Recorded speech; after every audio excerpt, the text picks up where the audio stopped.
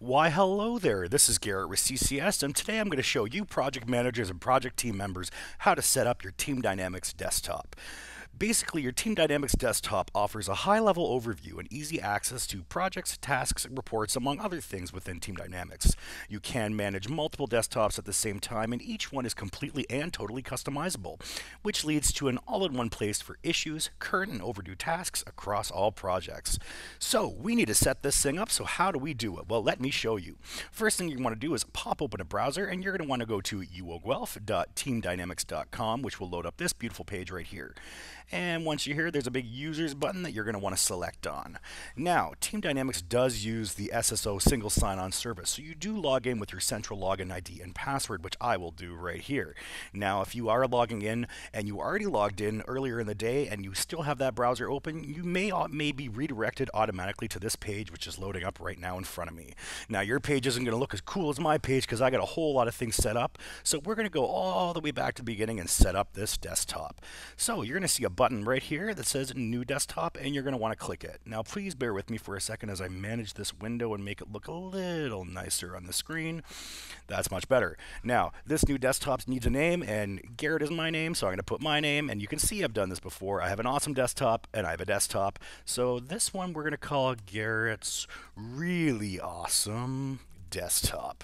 How amazing is that? And then once you have your title put in, you just got to hit the save button up here, which is nice and green. You can't miss it.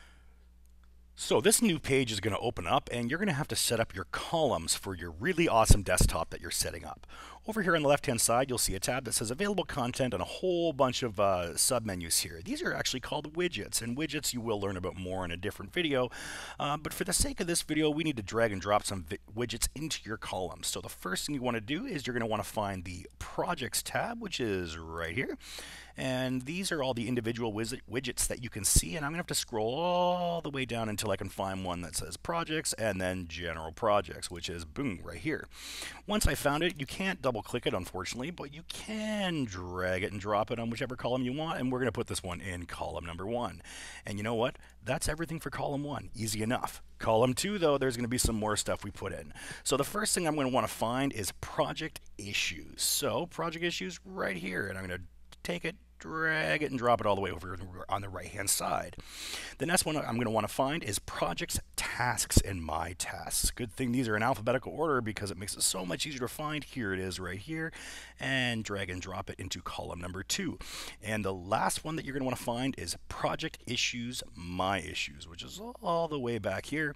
Project Issues, My Issues, and drag and drop it into column number 2. So I got this really awesome desktop set up. I've got these really awesome widgets that are dragged into column number 1 and column number 2, but what do these widgets do? Well, let me tell you. In column number 1, we have the Projects General Projects widget, and what this does, it gives a high-level overview of all projects where you are the project manager or alternative project manager or a member of the project team. Additionally, in column number 2, we got 3 different widgets in here, and all 3 of them do this. For Project Issues, it will show all issues in all projects for which you are the project manager or a team member. And just to remind you that issues can be associated with the entire project as a whole or just with a specific task within a project. For Project Tasks, My Tasks, it will show all current or overdue tasks assigned to you in the projects for which you are a project manager or a team member. A current task is one that is not yet complete and today's date is within the task's start end date. An overdue task is one that is not yet complete and today's date is past the task's end date. Basically, you're overdue and in trouble. And the last one, Project Issues, My Issues. This will show all issues assigned to you in the project for which you are the project manager, alternative project manager, or the team member. So I got all these awesome widgets set up in column 1 and column 2, and next thing I'm going to do is this big old green save button over here and click save. And you get this little red text that says changes are saved. Now, next thing I need to do is go over to the details tab over here, and I can actually set this desktop as my default. So every time I log into TeamDynamix, Garrett's Really Awesome Desktop will load up. So let's just set this as a default, and that button is gone, and I'll hit save to save those changes. I've got this old desktop, which is Garrett's awesome desktop, but not my really awesome desktop. I'm just going to refresh my browser, let TeamDynamix work its magic, and there you go. You can see over here that Garrett's Really Awesome Desktop has now been activated.